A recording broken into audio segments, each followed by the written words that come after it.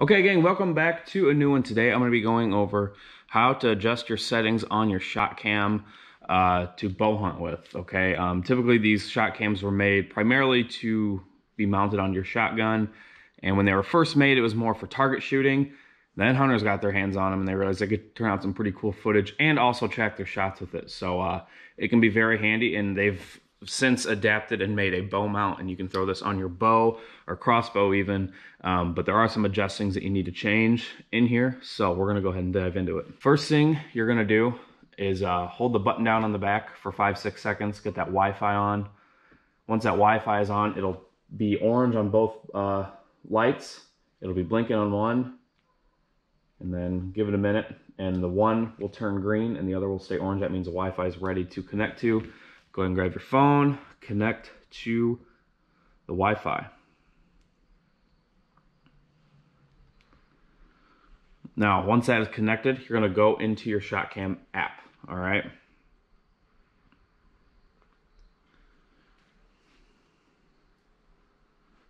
Hang on.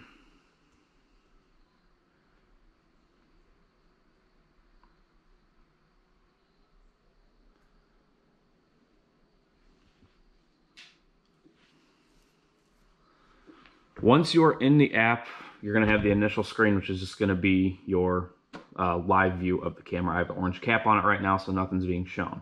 What you're going to want to do is on the 4 buttons on the bottom, you have the gears, the arrow, crosshairs, the video camera, and the play button. On the very left are the 2 gears. You're going to click that. That's your settings. So once you're in settings, you have all these different variables that you can change. Target, flying bird, shooting device, video format, all that. So we're going to adjust a few of these and make them set up to where we're bow hunting with them. Bow season starts next weekend, so we're going to get practicing with this today and make sure this camera's operating to how we want it to be. Target, flying birds. We're going to go in there and change that to ground game. All right, that's going to be anything that you're shooting with a bow, or like if you're rifle hunting for deer, coyotes, anything like that. Click save. As you can see at the top there, it's saved ground game. Shooting device, semi-auto shotgun's what it's set at now. For teal season, what I've been hunting, we're going to go down to bow/crossbow. Click that. Bunch of different options here, and they seem to add to this every year with their new mounts.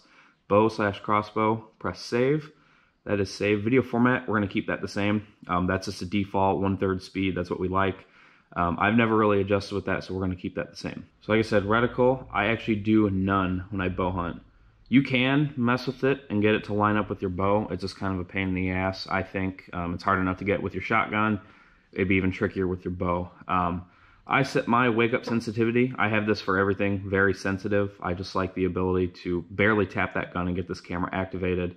In this case with the bow, you want it more sensitive. It's a much lighter shot than it is a shotgun. Recoil sensitivity, I think I set that to very sensitive as well. We'll set that.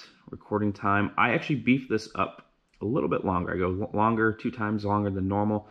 Because I like to follow that deer with my camera after I shoot it, and yeah, it's a good way to kind of see where that deer goes. You get a little bit in-depth view of what's happening after you made the shot, and it's kind of handy to have. But otherwise, that is it. Ground game, bow/crossbow, reticle off, wake up sensitivity very sensitive, recoil sensitivity very sensitive. Recording time, again, this is just my preference, long, 2 times the normal, playback speed normal. Everything else you can keep the same, and that is it. Press save, and this camera right here is ready to bow hunt with. Okay. So that's going to wrap this one up. That's all it takes to get this guy going. I'm going to do another video here in a little while regarding how I set this up on my bow, kind of go over the new bow mount if you don't have one. I didn't know they had one. I initially started with putting this on my stabilizer, and now this camera actually acts as my stabilizer, which is kind of interesting. But a whole nother video. Hope this helped you guys out today. If you guys do use a ShotKam, let me know in the comments. Let me know what you think of them. I love mine. Compared to the Tacticam, it's a hands down better camera, and I've heard some people argue it.